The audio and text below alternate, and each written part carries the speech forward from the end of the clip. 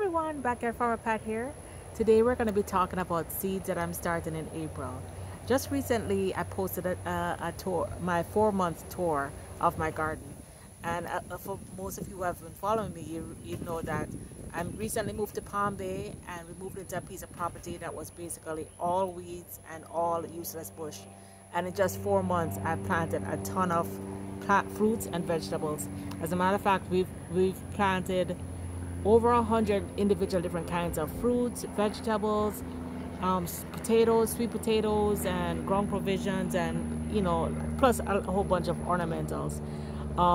And majority of it I did basically by myself. So I just want to encourage you guys to get out there and plant today. Today we're going to talk about seeds that I'm starting in April. At the end of reviewing seeds that I'm starting, I want to give you guys a special invitation to an upcoming conference. It's called Unmasked, What in the World is Going On? And this really is going to address everything that's going on. It might, when you think about the food shortages and you think about the war in Ukraine and how that's affecting the food shortages, when you think of the supply chain, the supply interruption and how that's causing all the prices to increase. And guys, have you seen the gas prices recently? Everything's just out of control. And this conference is basically gonna tell you how to get your peace back, because in this world of turmoil we need peace. And the good thing is to know that all of this might take us by surprise, but it didn't take God by surprise. So this basically is just, the conference is going to be talking about what does the Bible say about all that's going on and how do we get that peace back. But we'll talk more about that at the end. And what I'll do is I'll actually put a link to the conference below.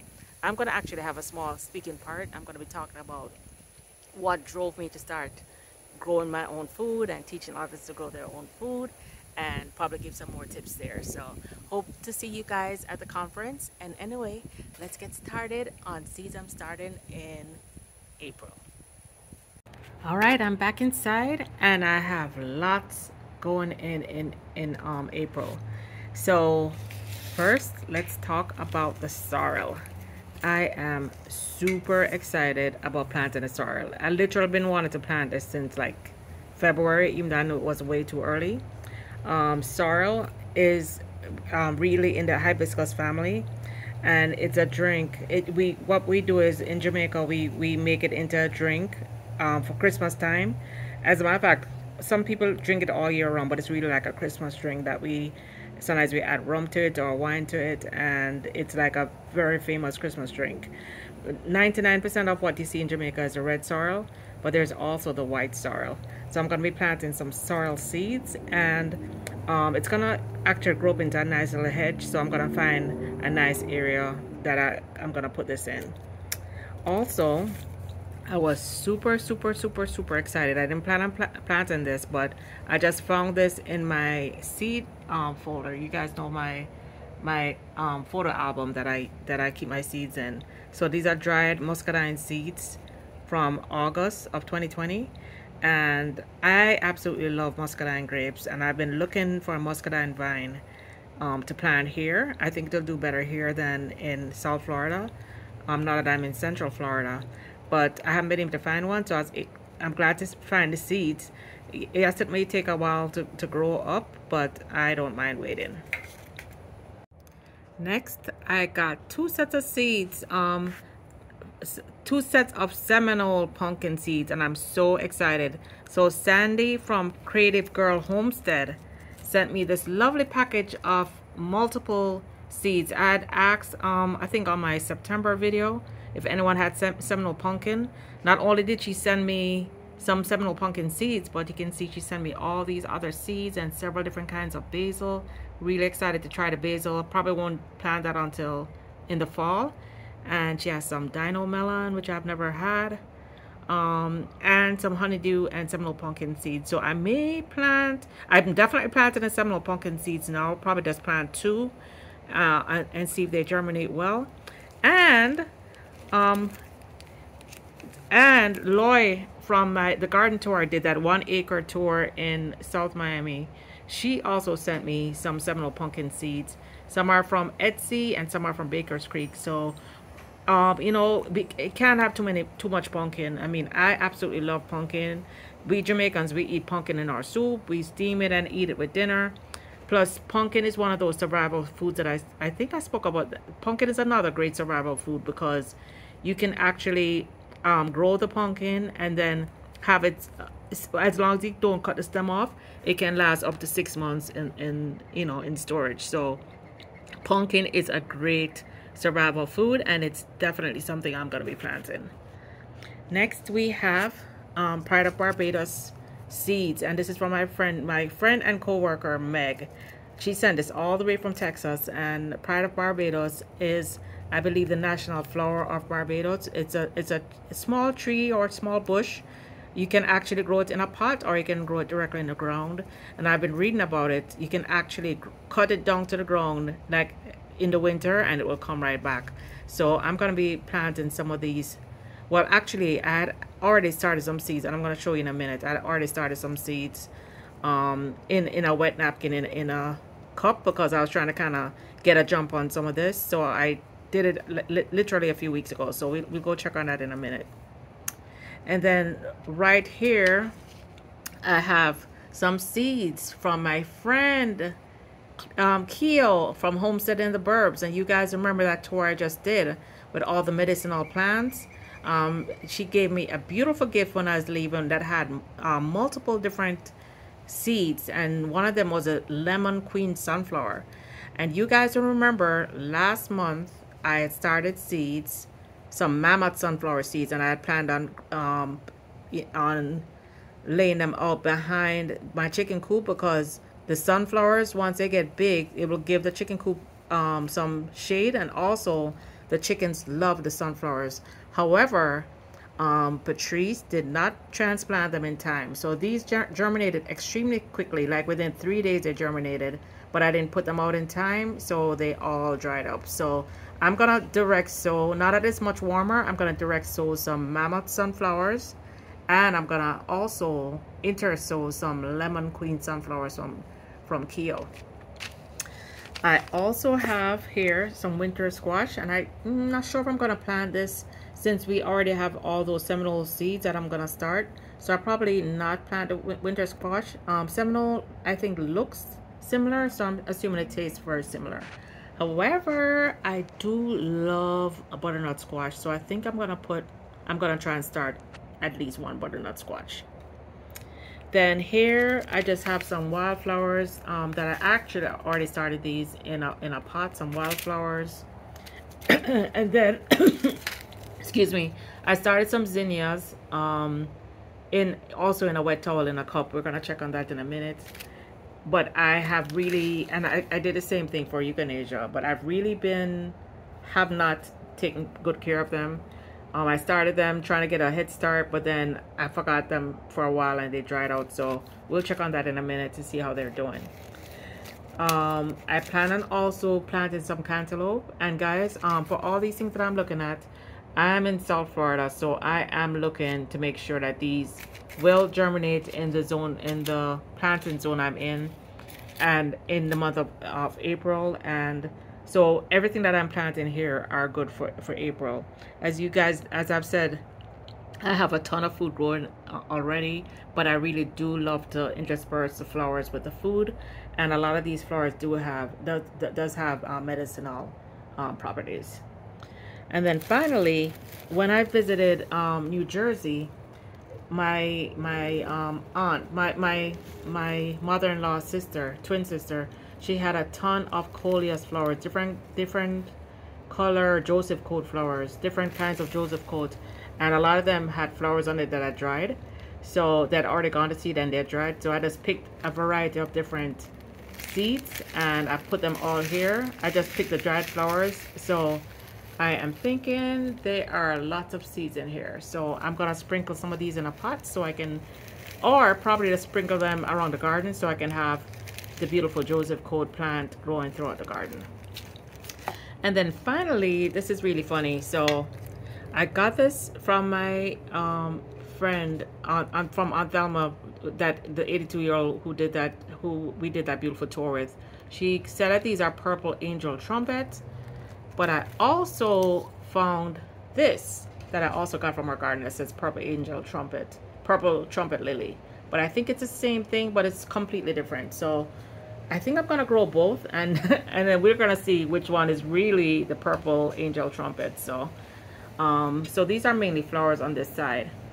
Oh my goodness, oh my goodness, how could I forget my okra? I love okra. So finally I'm gonna be planting some okra from my mom's previous property. She moved 3 years ago, so these are, you know, some okra seeds from like 3 years ago, and some Clemson spineless, which I hear they grow very well. My friend grew some, and it's very prolific. So I'm definitely gonna be planting my okra. I love okra. All right, and then finally, I have some Cuban oregano here, or French thyme. I'm not sure, depends on what you call it, but it's a very succulent, very strong flavored. It tastes, to me, it's Cuban oregano. It tastes like oregano. But my friend brought me some pieces from her garden, and I added them to water 5 days ago, and you can see it's already putting up a root. So this is one that's very, very easy to grow. It would literally take over our garden or take over the bed once you put it in. So I'm gonna plant this maybe in a pot, or I'll probably plant it directly in the ground along with my other herbs. I'm getting ready to pull out majority or all of my mustard greens out of the bed on the left side, my first bed, and I think I'm just gonna let that bed completely be dedicated to my herbs and spices. All right, so let's check on the ones I started in the cup.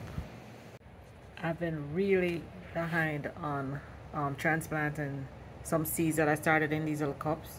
All I did was just wet a napkin, put a little water at the bottom, then I put various seeds. So put a couple of butternut squash seeds that never germinated, and here I have some echinacea. They germinated. Oh my gosh, look how long they got. I'm gonna try and transplant it. I'm not sure if it's too late. It's still alive, but very, very leggy. I mean, it's been several weeks since I started these seeds.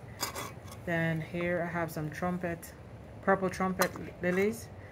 These are actually angel trumpet, the angel trumpet plant, and they're purple. I'd never seen purple before, but I saw this when I did the tour of the 82-year-old artist backyard, the fabulous backyard.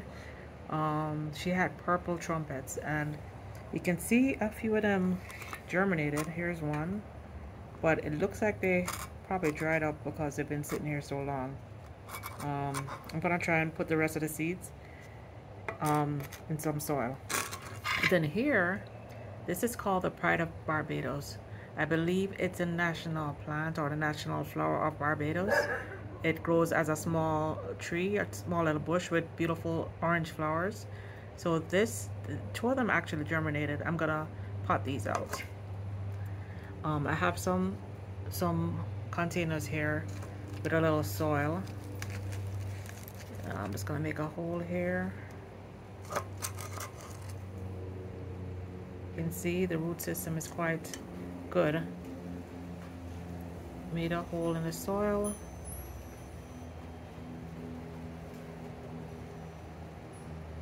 So I'm gonna put this in, pot this up, and once it establishes some more roots, then I'll go ahead and put this out. But this one looks pretty healthy. Next, let's plant some echinacea, however you call it. So 3 germinated. So I'm gonna, oops, it actually became a part of the napkin. Oh shoot, I broke the roots. So the other 2, I might just plant it with the napkin. It will eventually go through. Hold on one sec. I think I'm gonna plant it with the napkin. You can see the root is actually a part of the napkin, and that's because I made this dry out several times. So it actually had to, go into the napkin to try and find moisture. So I'm gonna go ahead and pot all 3 into the same pot, and these seeds, I'm gonna put the seeds in there also, just in case any more of them germinate. Then as they get a little bit more established, I will transplant them into other areas. And this is echinacea. So here I potted them out, and I actually just buried the whole napkin. So we'll see if those come back. And then finally, the purple trumpet. And on the other side, I had some zinnias, and you can see it's been quite a while. It's been since 325, which makes it almost 3 weeks. Let me see how the zinnias did. Oh, so, oh, looks like one of the zinnias had actually germinated.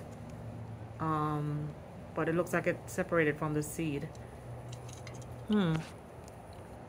Yeah, so I didn't really stay on top of these. What I'll do is I'll just try and start some more. The purple trumpets. Yes, I see one also germinated. I'm just gonna put these directly into the soil, the remaining seeds directly into the soil to try and give them a start. Okay guys, that's it for today. That's it for what I'm planting in April. I also had some sugarcane that I planted recently, some red sugarcane that I absolutely love. But guys, I just hope this inspired you to go out and create some food security for your family, some food security for your friends, your community. It's not difficult, as I said. You know, you can go out there and plant a seed today. You can start small but plant a seed. I hope to see you guys at the conference that I mentioned. I'll leave some information to the conference below, and you know, hope it'll help you find some peace as you know, we go through this very trying time. Anyway guys, till next time, let's go plant, grow, and eat together. Don't forget to share with me what you're growing. Leave a message below about what you're growing, and don't forget to share these videos. Bye now.